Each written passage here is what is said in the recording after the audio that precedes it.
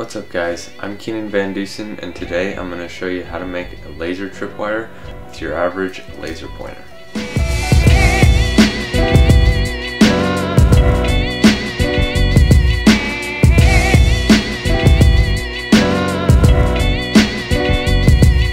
To start, these are the parts you're going to need. You can find most of these at your local Radio Shack or online.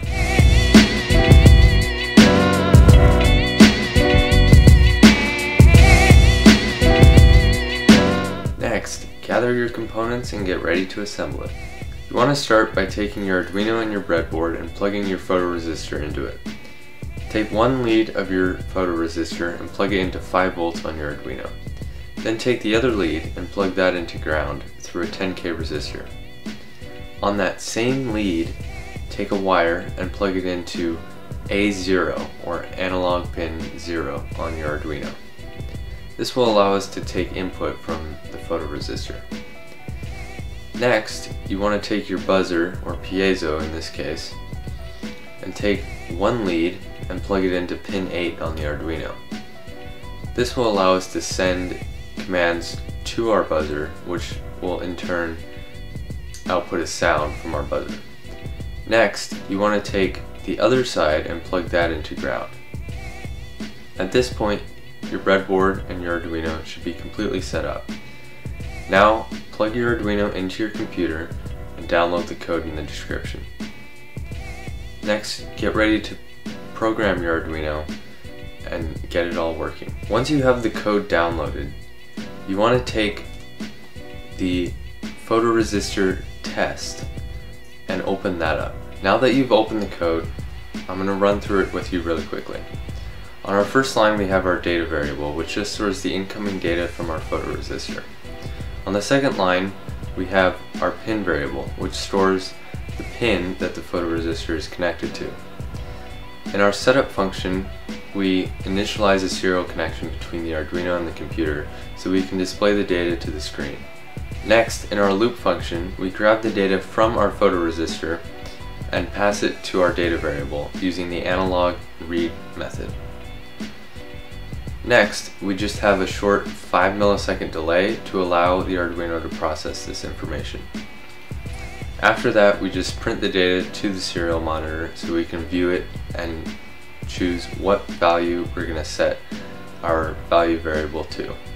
Now, you can upload this code to your Arduino and open the serial monitor. You should begin to see values coming through the serial monitor. Now, take your laser pointer and point it at photoresistor. Turn it on and off again. You should see the values change on the screen. Try to find the point at which the values seem to change, or try to at least find the midpoint between the lowest value and the highest value. For me, that was around 900. Next, you want to open up the next code file. This should be titled laser tripwire. Now I'm going to walk you through this really quickly. On the first 3 lines, we define all of our variables. So, on the first line, we have our pin variable, which just stores the pin. On the next line, we have our buzzer pin variable, which stores the pin in which the buzzer is connected to. And finally, we have our value variable, which stores the set value that we gained from our previous data. So for me, that was 900. Next, after that, we have our current value integer. Now this will just store the current value that the photoresistor holds. Next, in our setup method, we initialize a serial connection between the Arduino and the computer, and then we use a pin mode function to initialize the buzzer pin as an output so that we can output sounds to the buzzer. After that, in our loop function, we pass the value coming from the photoresistor into our current value variable using the analog read function. Next, we just print that value to the screen for debugging purposes. After that, we have an if statement, and in this if statement we compare the current value to our set value, and if the current value is less than our set value, we will pass a tone or sound to our buzzer.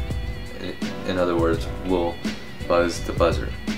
Now this uses a function called tone, and the first parameter it takes is the pin in which the buzzer is connected to. So we just passed our buzzer pin.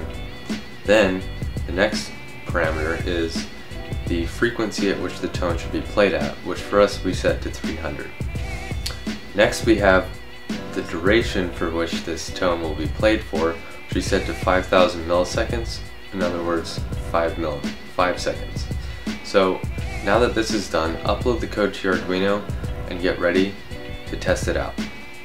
Now that the code is on your Arduino, you should be able to point your laser pointer at the photoresistor and hear no sound.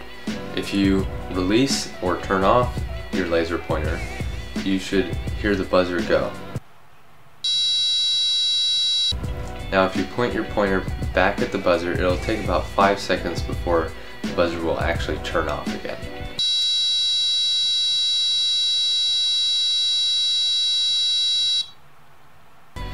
Now that this is working, you can now mount this to any place you want. For me, I mounted it to the door frame so that whenever someone walks through, the buzzer goes off.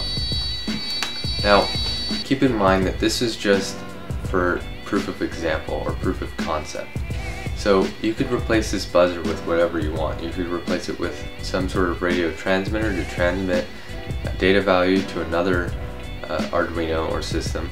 You could set this up to send a text message to you whenever someone walks through it, or you could set this up to a whole surround sound speaker system through an audio amplifier.